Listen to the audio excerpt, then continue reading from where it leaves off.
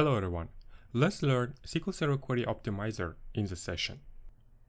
In SQL Server, when user initiates query, this query is unwrapped and passed to CMD parser, and the query is checked for syntax mistakes. If the syntax is valid, in the next step, called binding, all objects referenced in the query are checked whether they are valid and exist in the database. After the parsing and binding, the hash of the query is generated, and that hash is checked against the plan cache in the buffer pool to check whether the execution plan for this query exists or not. You can ask, what is execution plan? The execution plan is a series of instructions to execute a query in the most efficient way. We can say it is the optimal plan to execute the query. When the SQL Server generates a plan for the first time, it saves the plan in the plan cache in RAM so that it does not generate the one again when the same query is run in the server. We will learn execution plan and troubleshoot different queries in the next sessions. So, if the plan cache exists, it is passed to query executor component to execute the query. The executor executes the query plan, going through each step in the plan and bringing the data from storage. What does it do is, it first connects to access methods component. This component contains the codes to retrieve the data. It logs the data change operations in transaction log file and brings the data from the data cache by using buffer manager. Okay, what if there is no plan in the cache? The plan in the cache might not exist, since the query might be being run for the first time, or the plan might have been deleted from the memory.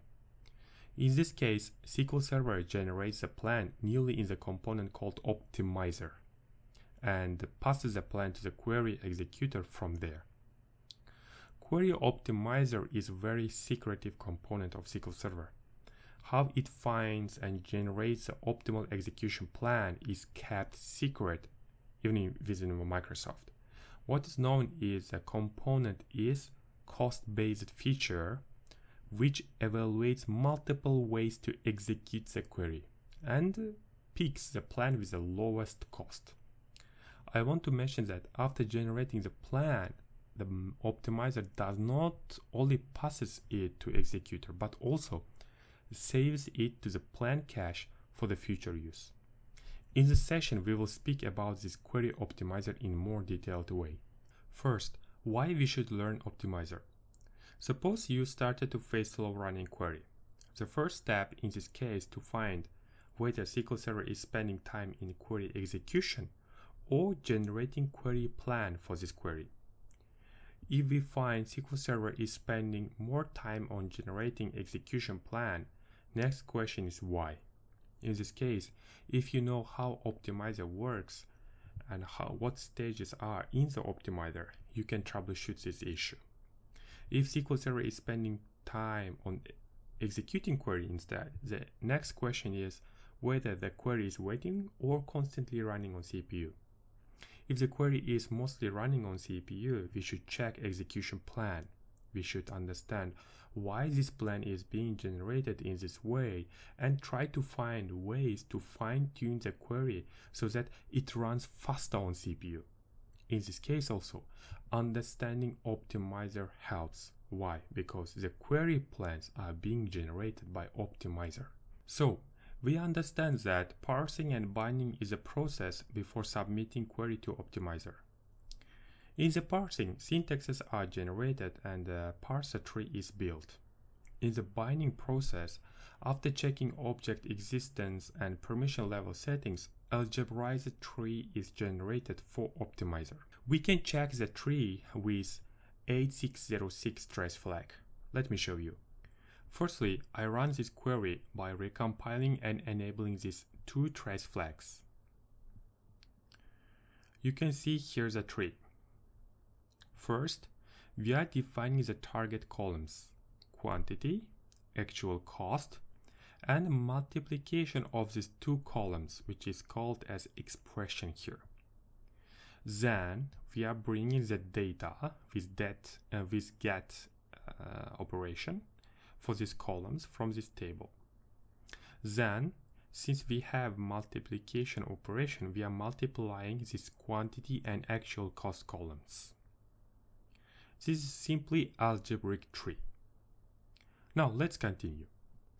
Getting this algebraic tree, Optimizer tries to create and access as many execution plans as possible within the limited time and get the best plan based on the cost. But not all the plans can be checked, as balance should be taken between time and plan quality. This is the whole process for Optimizer if we look internally: binding, simplification, trivial plan, statistics, loading, etc. First stage is simplification. In this stage, your query is simplified internally. For example, unnecessary joins are removed. Push down predictions. Contradiction is detected. Or subqueries are changed into joins. For example, let me show you an example for simplification. First, I run this query. Here, you can see the input algebraic tree from binding.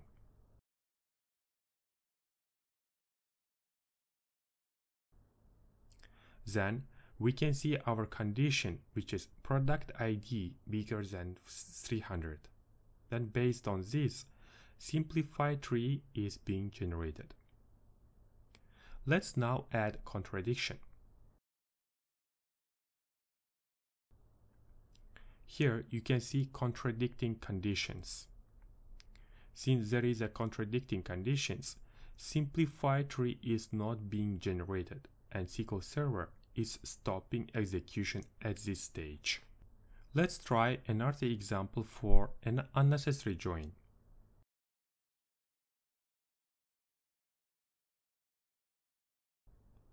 You can see here we are getting only one table in this query. Production product, right? So now let's do join operation.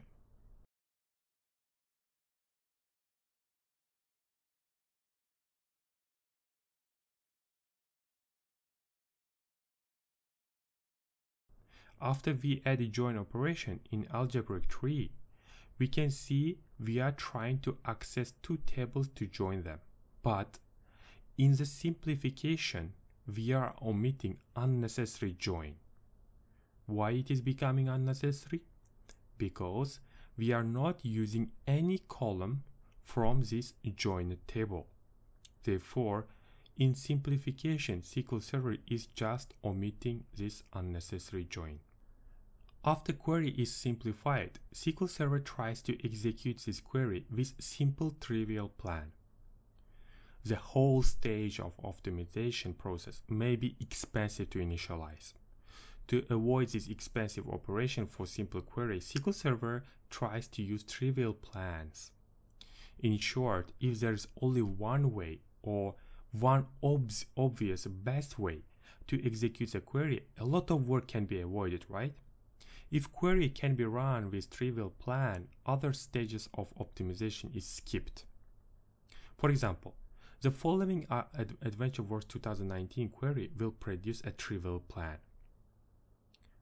The optimization level entry in the properties window of a graphical plan will show trivial, right? So, this is the trivial plan. If the query does not qualify for trivial plan, SQL Server enters full optimization phase. Firstly, it loads statistics. To estimate the cost of an execution plan, the query optimizer needs to know as precisely as possible the number of records returned by a given query, and to help with this, SQL Server uses and maintains optimizer statistics. Statistics contain information describing the distribution of values in one or more columns of a table. I'm not going to speak about the statistics in depth here. You can learn about this in another session if you want. After loading statistics, if your query has join operations, join ordering process is done. Join ordering is one of the most complex problems in query. It refers to the process of calculating the optimal join order. That is, the order in which the necessary tables are joined, okay? The query optimizer needs to make two important decisions regarding joins: the selection of a join order and the choice of a join algorithm. Because the order in which the tables are joined can greatly impact the cost and performance of query, this join ordering is also very much important. Even simple queries offer many different possible join orders, and this number increases exponentially with the number of tables that need to be joined. For example, SQL Server uses three mechanisms to join ordering.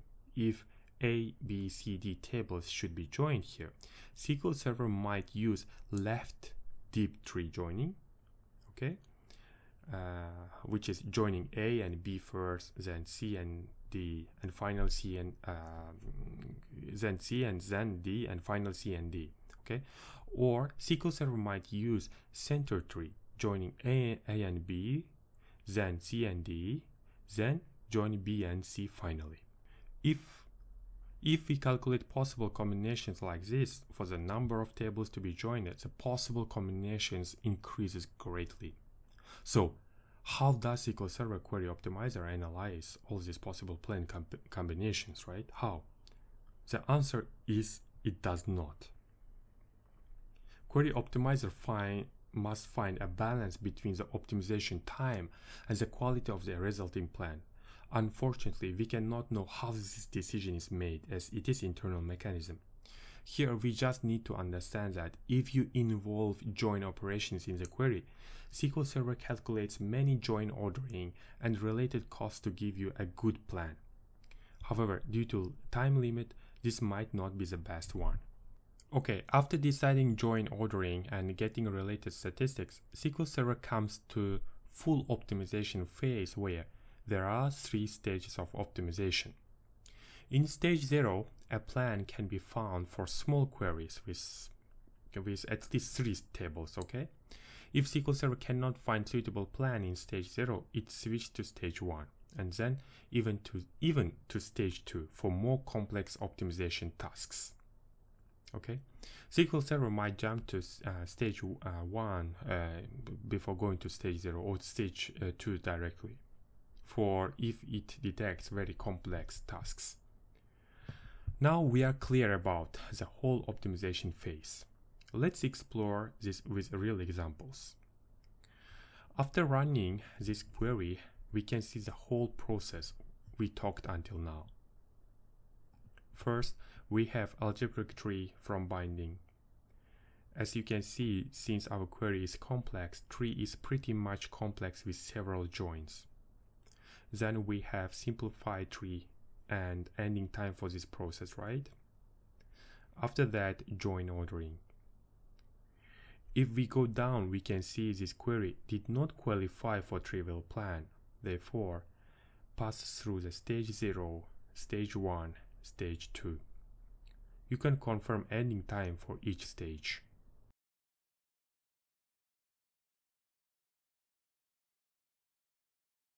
I want to finish this session by sharing useful DMV which can help to troubleshoot optimizer related issues. This is DM exact query optimizer info. You can see counter name here, then occurrence which shows the number of optimizations for this counter, and value that indicates the average value per event occurrence. You can refer to this table for explanations of the counter. Most of the explanations are internal. You can also refer to the official documentation for counter explanations. One of the problem of this DMV is this is cumulative and system-wide. If you want to check the statistics of particular query, I suggest creating a temporary table and check the difference. You can just simply run something like this kind of query. First, we will create before query like a temporary table before running query. Then we run our query. Then we again run that we create another table by using system exec query optimizer info. After that, we just compare the two tables to see the difference. Then after that, you can see the output, whether at what stage your query finished. For example, it is in trivial plan, or it is phase 1, 2, or 3. You can just confirm from here. For example, you can see in this case, in my query finished in search 1 phase because it did not qualify for trivial plan.